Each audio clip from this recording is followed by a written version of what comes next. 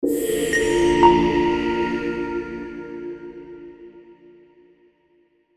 give a warm welcome to Vladimir.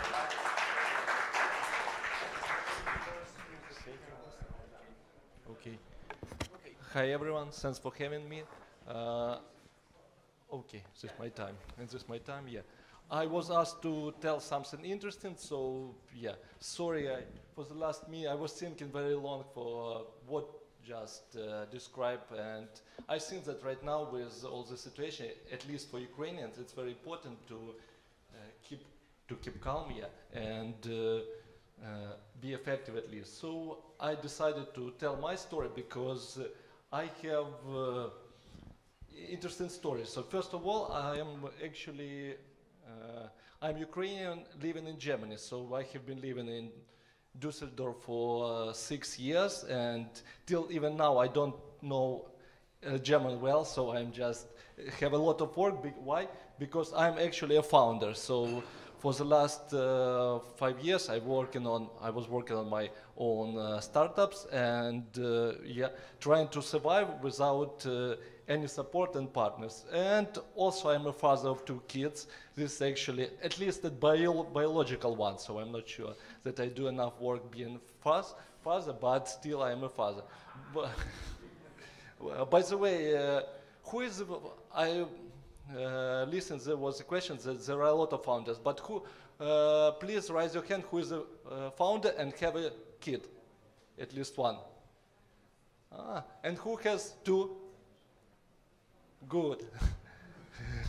I know you understand me better. So, and being a sole founder, I'm also actually a guy that doing a lot of stuff. I am a CEO, I am a business development manager. I actually forgot to change to actually development business manager. I am a SDR, I am actually a product manager and so on. Also, I'm a financial manager, something like that. So we grew from 3 people to 11 right now, but still I'm doing a lot of work. So actually, also I'm a housemaker. I am working at home due to COVID times, and my kid is living with me in my office. I share a co-working space with them. So actually, yeah, it's quite, you understand that this is actually, it's okay. So, yeah. So what's the problem I face in my ordinary life? So actually, I am dealing with uncertainty. I don't know what is going to be for the next day. Because I have already saw revolution. I was a startup in 2014. I saw actually COVID times. I saw war. So uncertainty is actually my best colleague. The second one is multitasking. I have to learn how to do a lot of different works and still focus when it's available. The third time is a lack of resources. I don't have enough money. I don't have enough time to do everything. By the way, I just came here from Warsaw Centralna by actually Bolt scooter, and I remember this very nice feeling when I had a bicycle. Unfortunately, I had to sell bicycle to cover my bills. And also big distance, 2,000 kilometers between Düsseldorf and Kiev, where I have founded Getpin, my company, is also create a lot of obstacles. So before COVID times, every 2 weeks I had a flight between Kiev because it's impossible. It's really impossible to start up a company, to register a company without being very close to your clients. You have to listen to them very carefully. You have to ask. You kiss them every day, something like that. Literally. I'm joking. Okay, and of course, actually, the biggest problem is absence of silence. By the way, okay, that's all. As a father of 2 kids, you have to understand that it's actually a problem. So I put here a quote of Elon Musk. I think you know about that it's really sometimes you feel very stressful. But all this creates a lot of problems, even a lack of resources. For example, you know that success rate is only 10%, just a general statistic data. You can check if you want. But the funny thing interesting. What I found that second-time startuppers, they have twice more probability of having a success. Why? I think because they use something interesting. They use some frameworks, if I called it, what I'm also like using everyday life to be more effective, to be more actually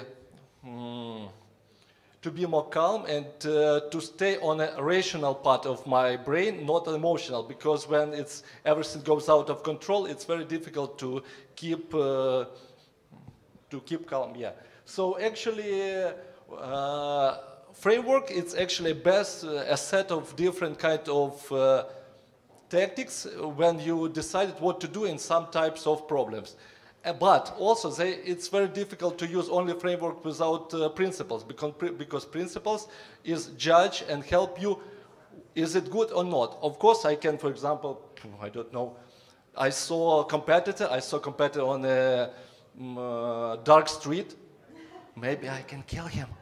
But it's not, it's wrong. Your principles say, don't kill, don't kill. Okay, principles. So framework with principles works well, because principles is actually values that organized in some actually system. And this whole structure helps you to respond, to address different problems, what you see. And from my perspective, why actually second-time startuppers are more successful, because they saw this. They have already solved this kind of problems. They have experience. This experience they packed in some kind of manuals, how they have to deal with this kind of problem. And in this case, they become more effective. I hope it will continue while you remember your actually sins. So, wait. Okay, let's go. So first, right now I would like to share my actually frameworks. I'm dealing with some of problems. First one is dealing with anxiety and anxiety and stress. This is the most important one, because first of all, you have to, as a founder, and don't remember that I'm a father, you have to make decision every fucking day. A lot of decision. But you are the only person who is making these decisions. That is why, first of all, you have to have a good sleep. Sleep is just fundamental things. Initial part of your life, you have to sleep at least 7-8 hours. Think about your coffee regime, think about your eating habits. For example, someone is his best friend is freezer before the night, but it's not best friend, believe me. Better just not to eat before stress. The second one is actually some practice that helps you to at least stay calm and thinking about, or better, even not thinking, just take your time with closed eyes. If you want to just find some supporting materials, a lot of neuroscience says that at least closing eyes and keep calm makes you even better, and you can judge, you can just be more effective on the several hours after it. The third one is breathing. This is actually the best one. I found this kind of techniques in 2020 when COVID times have started and I have to work at home. I lost about 70% of my MRR from clients because they been afraid of all these changes.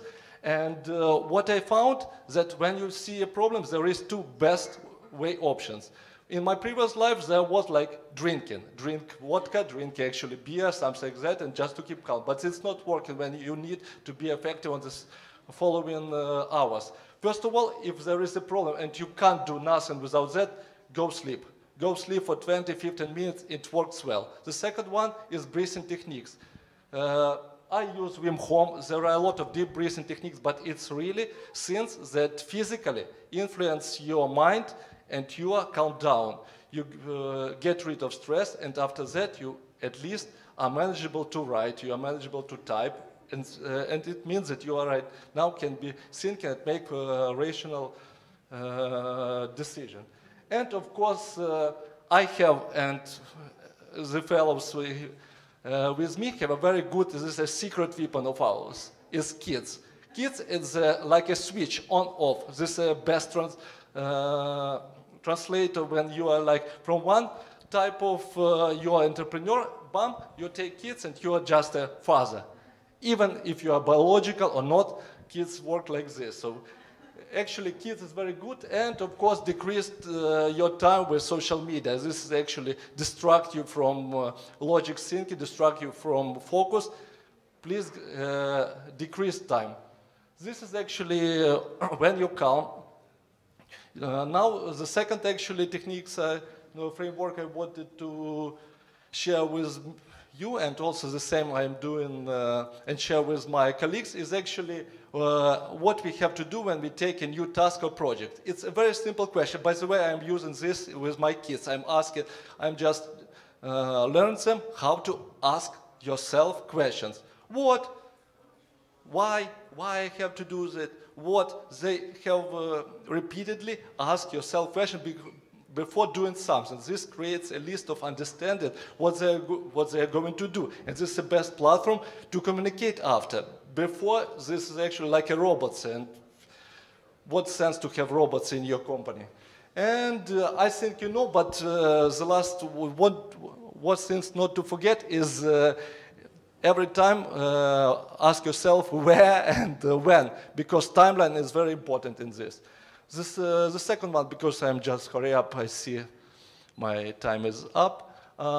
Planning. So here is also interesting things I found out about from neuroscience and also from other part of techniques, that better to live, better to love actually process.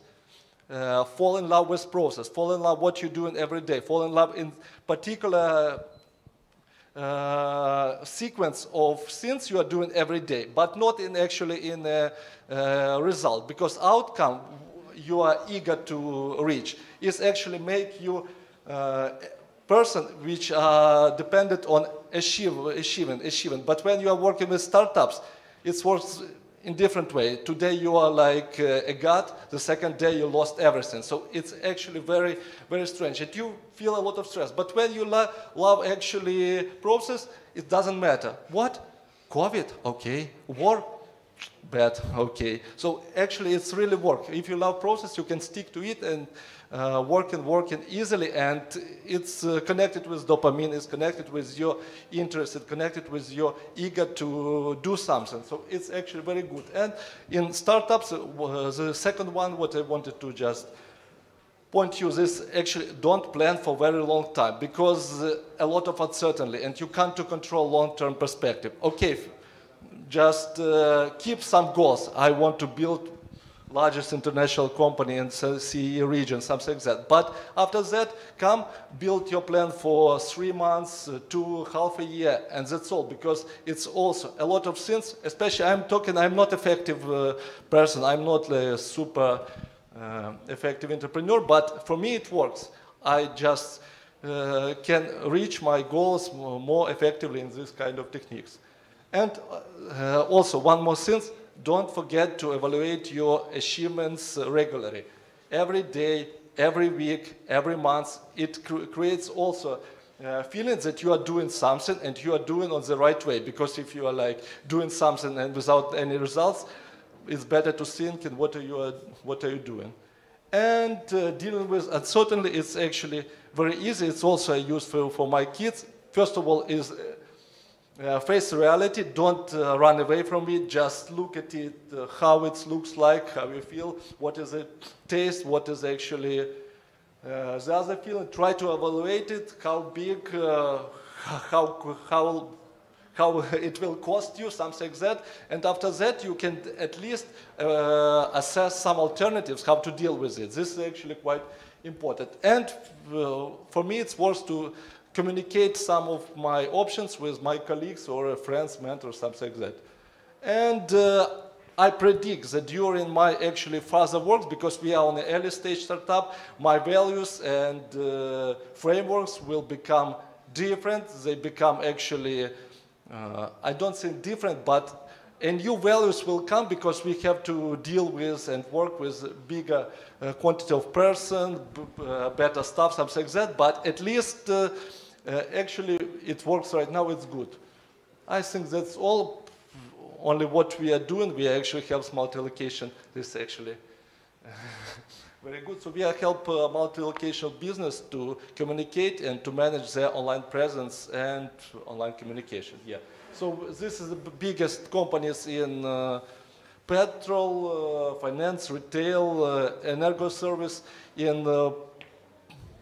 In Poland, we work with PKO Bank already. Yeah. So I hope we will do some more business. And thank you very much. On the last thing I wanted to say, thank you again for support of Poland for the first time. The same. Thank you, Vlad, also. Yeah. In the first days of war, I drove almost 5,000 kilometers. Right now, in my places live in 5 people, and I know what is actually help refugees, and what actually I saw that time. It was really outstanding support. Thank you very much, Poland. Niech żyje Polska, слава Україні. Thank you, Vlad. I have some questions for you because I also like frameworks. And can you describe your daily frameworks in your life that helps you cope with, 2 childs and so on? What frameworks do you have in your everyday life? In my everyday life? Yeah, you have a life? I don't actually have. I try to skip this term every day because every day creates some routine, and routine makes actually not interesting. And when you skip, but frameworks are some kind of a routine. But this actually works. You woke up at 7 o'clock, at 6:30, 6:04. If you are the first, you just put prepare some. Okay, so you don't have any frameworks. This is framework. First of all, you have to feed up. Basic framework, you have to feed up your kids. It's actually like a routine. Okay, it's unpredictable thing, yeah? It's predictable. They want to eat every fucking morning. Okay. I think this is the most predictable thing. Okay. After eat, they want to pee and caca. This is the second predictable thing. Okay. But framework is, first of all, don't take your phone, especially right now during the war. Okay. Don't forget about him. Yeah. Yes. Of course, it's impossible to forget about him. But I have another question. Don't take your phone. Please leave the phone. The second one, what I'm just trying to reach, go out and you have to see the sun, because sunlight is very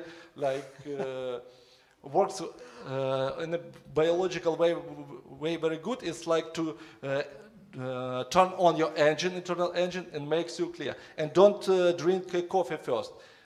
Just leave 2 hours in the morning after you woke up to leave coffee. And the second one, of course, I have actually a daily routine. I take my list of A4 after kids went to kindergarten, something like that. What kind of tools do you use for these frameworks? Do you have any tools that you can recommend us? For me, it's actually a sheet of paper, A4, and printer, laser printer. Because if it's not laser, you have to just pop up your cartridge very often. Okay, I have another questions here from Janek. Thank you very much, Piotr. Thanks a lot. I really like your slide about what, how, and why. And there's a great book by Simon Sinek. I'm pretty sure that all of you definitely should read it. But and I really like your slide. And I want to ask, what is your why? What is your why? My wife. Why? Mine. Why of what? No. On your slide, if you come back to your slide, there's something. Ask yourself the questions. Yeah. So what is your why? I know my why. No. But actually, you are talking about startup, about living. So what why? So actually, my wife is don't lose your life. Life happens every day, every minute. Don't lose. Fucking love it. Seriously, thank you. This is exactly what you have said. Thanks. Yeah. Okay, do you have any questions for Vlad? Okay. Women's first. Thank you. Can you tell more about your team in Ukraine? What happened after the war began? Where they are? Have you helped them anyhow? No. How many of those? Like, how many developers do you have there? Actually, again, framework. So it's again about framework. When we saw me and Mike, when we saw that something is going to happen, a month before starting '04, we had a talk with my CTO because a big part of technical team is and were situated in Kiev. So we discussed what if the war start? What if something happened, what we're gonna do? And we already like developed a plan, what we're gonna do. So we decided and communicate this actually, we communicate plan, this with our colleagues and team, what if the war started, what we were gonna do. And the technical team, they went to western part, actually a part of operational, they were part of in different sides of Ukraine, but mainly in the western part, and 2 girls in Spain, Germany, something like that. So all safe, and we continue working and helping companies, to maintain their online presence. Great. There were also another questions. Your question, please. From the audience. Hi, thank you for presentation. And being a CEO of a startup, you probably have some metrics, which helps you track your growth, and see how do you perform. And here, probably the main question: do you ever compare what was before, and and how it looks like right now after you introduced all those frameworks? So do you have a metric to track, your performance? Of efficiency of Yes. my personal efficiency? No, I'm not. And that, how do you understand? It's actually very difficult to achieve. So maybe level of happiness or something like what advice you use telling you that you're I understand, but the question is that thanks God I was born already happy, so I have a quite high no, level of it was happiness. just an example, so but the question is for me the question is productivity. So I don't have actually attention disorder, but for me it's very difficult to focus, especially when you have a lot of multitasking things. So this is actually the most for me like metrics. How much of task, because I have different tasks, I just divide them on a very important, it's particular the only things I do, because the rest is only like to have been noted. But I do only like important and important. So it's rather feeling, right? Yeah, so it's feeling, so I don't track this. Okay, good. Unfortunately, maybe, Thanks. Any other questions for Vlad? If no, I would like to thank you once again with warm cheers. Thank you. Very great experience. Thanks.